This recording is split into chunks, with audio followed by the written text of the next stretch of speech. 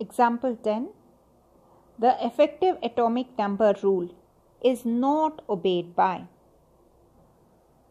The effective atomic number rule states that the d block elements, transition metals, they try to achieve the atomic number of the nearest noble gas by accepting electron pairs from ligands.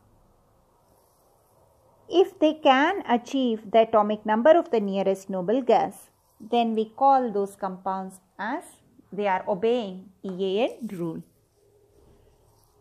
So, EAN can be calculated, EAN meaning effective atomic number, can be calculated by this formula.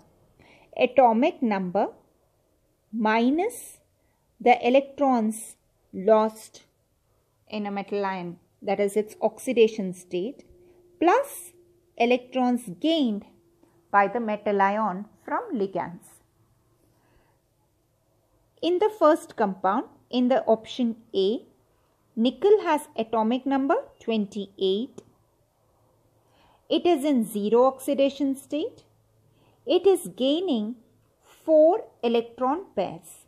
4 electron pairs meaning 4 into 2, 8 electrons. So, the answer here comes to be 36. 36 is the atomic number of krypton, the nearest noble gas. So, therefore, we can say that tetracarbonyl nickel 0 obeys EAN rule. Here we have to find which does not obey EAN rule. In a similar fashion, if we are taking compound B, K4FeCN6, Fe has atomic number 26. It is showing oxidation number of +2, meaning 2 electrons are lost. 6 cyanide ligands are donating electron pairs. So, therefore, we have 12 electrons. Once again, when we calculate this, we do get 36, once again matching atomic number of krypton. This also obeys EAN rule. Coming to option C, Cu NH342+.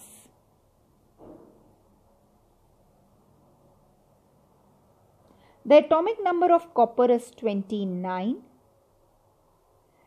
It is in +2 oxidation state, so let's reduce 2 electrons. It is gaining 4 electron pairs, so 4 into 2. The answer here comes to be 35.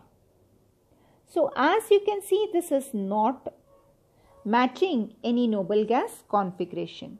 So, this complex here, we can say that it is not obeying EAN rule. The last compound here, option D, FeCO5.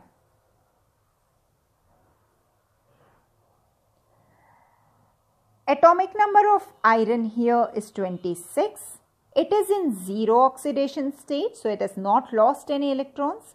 It is gaining 5 electron pairs, 5 into 2.